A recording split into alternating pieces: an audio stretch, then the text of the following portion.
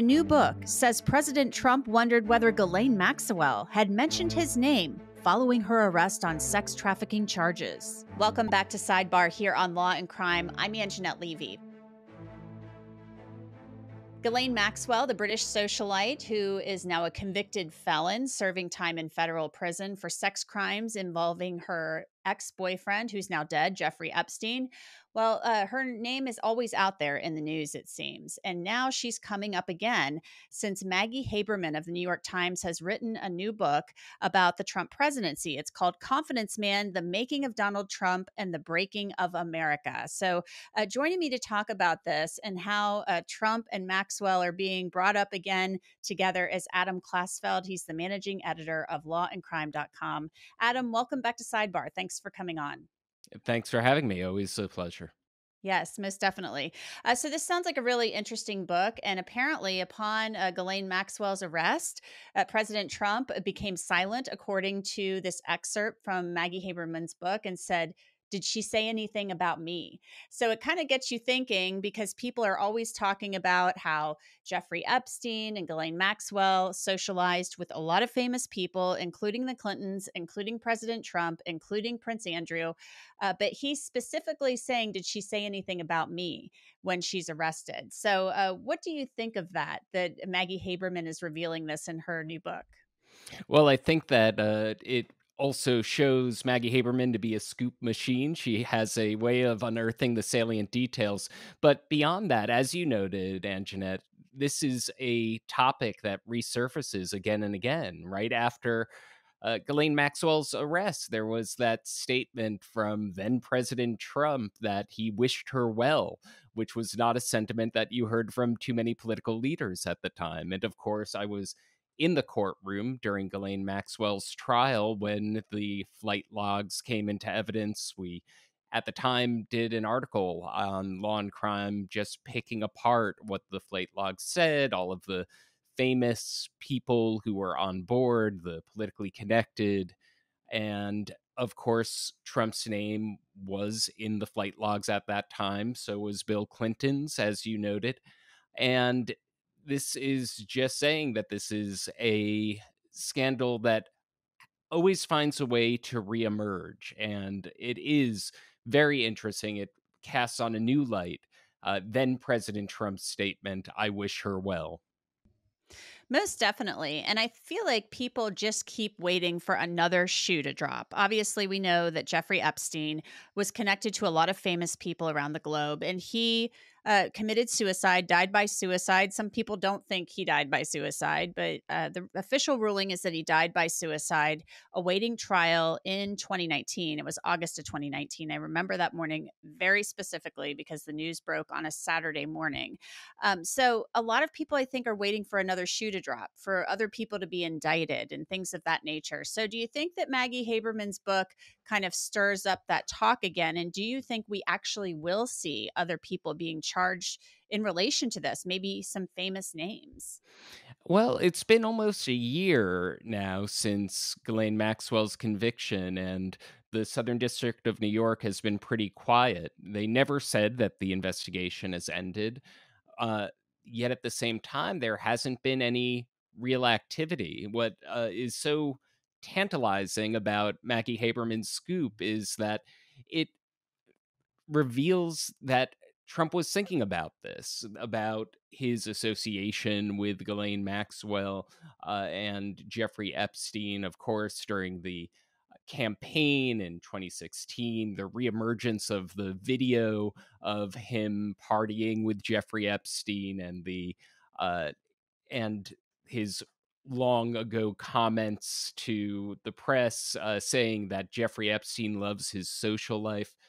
In terms of where any criminal investigation will go, I don't know if this moves the needle. One of the things about all of the names that keep reemerging is that we still don't have that it doesn't really show anything new other than Trump's concern that Ghislaine Maxwell may have said something, according to this account.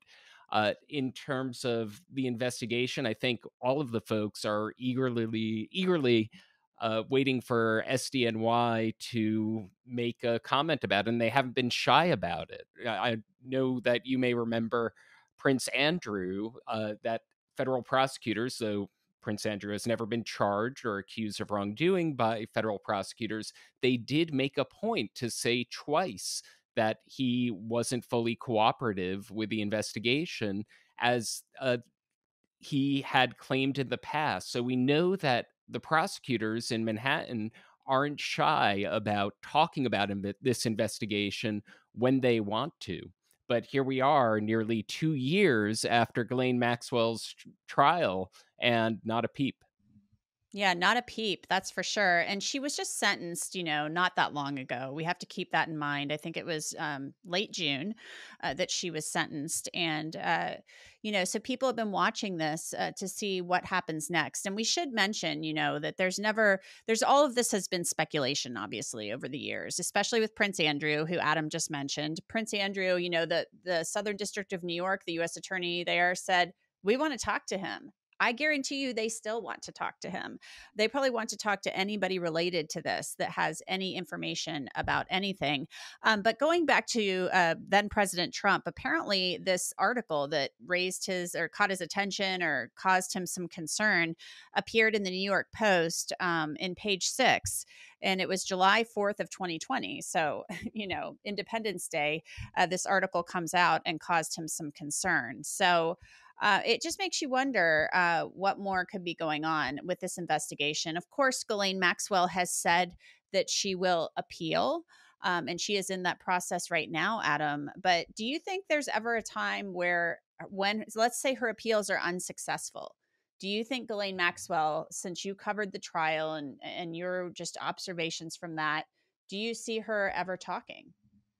Well, I've spoken to a lot of former federal prosecutors about it. And the thing about it is that she's now convicted. She stands convicted. So her value to prosecutors, the moment that she's been convicted, if she loses her appeals, it's diminished. So former federal prosecutors tell me that essentially the testimony, if someone wants to cooperate at that point, just becomes tainted because the incentive is just so easy to undermine that person as a witness if that person were to talk, if that person were to name names. So I know a lot of people had been sort of speculating that she might flip on other people and reveal exactly who is in Jeffrey Epstein's circle and who might be the next name. But the former federal prosecutors who I've been speaking to have said, well, don't really look out for that much now that she is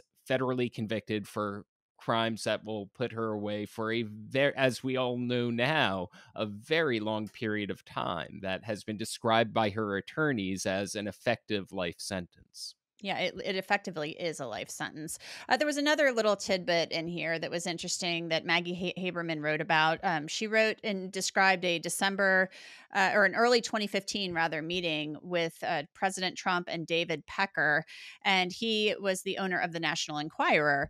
And Maggie Haberman says that Pecker showed up to a meeting with Trump at Trump Tower. He had a copy of the National Enquirer with Prince Andrew and Jeffrey Epstein on the cover, and apparently Trump told Pecker, I've never been to the island, Jeffrey Epstein's island. He called it, quote, Whore Island. And it sounded like, according to all of these quotes that Maggie Haberman has dug up, and she's quite the digger, right? She's always getting this information, that I guess his biggest concern was running for president, not this, back when this was all going on. Mm, right. And it's always been a big avenue of investigative journalism and speculation who, who was on the island. And there's still mystery about that. And We have the flight logs, we so we have the could flight look. logs, of course, of course. And we also have the fact that the legal wrangling over the estate is happening in the Virgin Islands, and that the island itself had its reputation, was described by the locals as pedophile island. And so I think that it there are plenty of juicy details that were unearthed by Maggie Haberman, as usual, in giving us a fuller picture of what's going on in all things Trump related, insofar as this will lead to new movement in the legal sphere. We just have to wait and see. There's nothing in here that, at least from where I'm sitting, seems to affect a pending legal matter.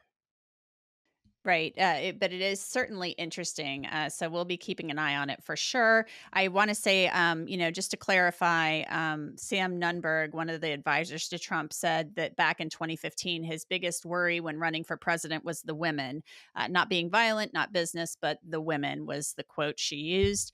And I want to say that I reached out to a Trump spokesperson for a comment on this and have not yet heard back. So just wanted to mention that. Adam Klasfeld, thanks as always for coming on. We always appreciate it. Thanks as always for having me, Angenette. Always enjoy it. And that's it for this edition of Law and Crime Sidebar podcast. It is produced by Sam Goldberg and Michael Deininger. Bobby Szoke is our YouTube manager. Alyssa Fisher handles our bookings. And Kiara Bronson does our social media. You can find Sidebar on Apple, Google, Spotify, and wherever else you get your podcasts. And of course, you can always watch it on Law and Crime's YouTube channel. I'm Angenette Levy, and we will see you next time.